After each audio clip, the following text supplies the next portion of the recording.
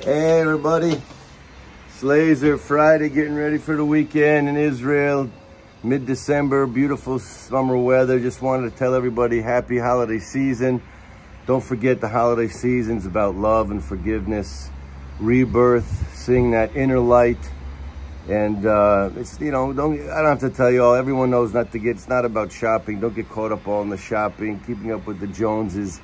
If you reach out to just one or two people in your inner circle that maybe you haven't spoken to in a while, it could be a family member, it could be a friend, it could be a cousin, it could be a sibling, it could be your parents. You know, it's about forgiveness. If you want to give a real present to the world, just fix one scenario in your inner circle, swallow your pride and try again.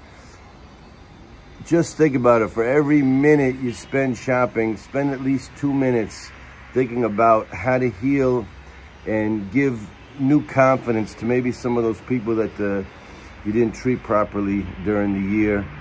And that's what it's all about, go backing into no judgment and thinking about the unity of the world and thinking about what we can improve with ourselves, of having that rebirth, having that inner silence, the humility, and not giving up on ourselves. So again, it's Lazer, mid-December in Israel. I'm sending you blessings from Israel. So blessed to be here, and I'll see you soon all over the world on tour. Thanks for all the support for the music, and just keep on smiling, and just, you know, don't get caught up in what the world gets caught up in, because the world is, on the general mass level, is never going after the truth. But you could be going right now after the truth, which is going after your own inner being. You know, don't get caught in the arguments or thinking. I heard a beautiful teaching today that there was, maybe about 2,500 years ago, there was this really holy person that he got it a little bit mixed up. It's one of the traditions from India where they don't believe in the concept of God. And this one leader, he says, why doesn't he believe in concept of God? Because he says as soon as someone believes in God, they want to give up responsibility, that it's everything's from God, it doesn't happen from me. And he said everything comes from you. To really be spiritual, to know that every second whatever happens is coming from you. But you don't have to give up on the concept of God. You know, in Israel we have the mystical tradition. The Baal Shem Tov said, using the changing of the words in Hebrew, we have a saying, it says, Ladat shakol mamala mimcha. Ladat akol mimala mimcha. There's one way to translate it, that's to know what is above you. But he translated it, this holy master who was very much into God, but he was very much into changing the definition of what God is.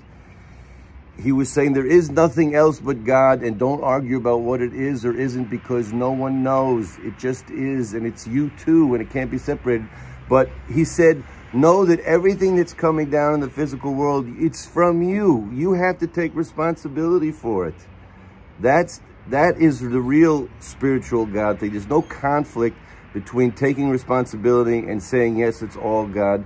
There's millions of explanations and definitions how you say, is there divine providence? Is there choice? Is there no free choice? It doesn't matter. Just you have to know that wherever you are in the world, whatever your situation is, yes, you are responsible. You decided it to be that way, and you have to take the plan. You have to make the decision that you want to change. First, start fixing the world by changing yourself. Take responsibility. Make slow, persistent practice each day of learning how to go into your inner being. Then you will be overcoming the world. Then you will be able to connect all the paths of the deep truth, saying they're all one, and then it will be a true holiday season. I love you all. And again, blessings from Israel. So blessed to have this beautiful 72-degree weather day to clean the porch, and hopefully soon to send you more music from the porch.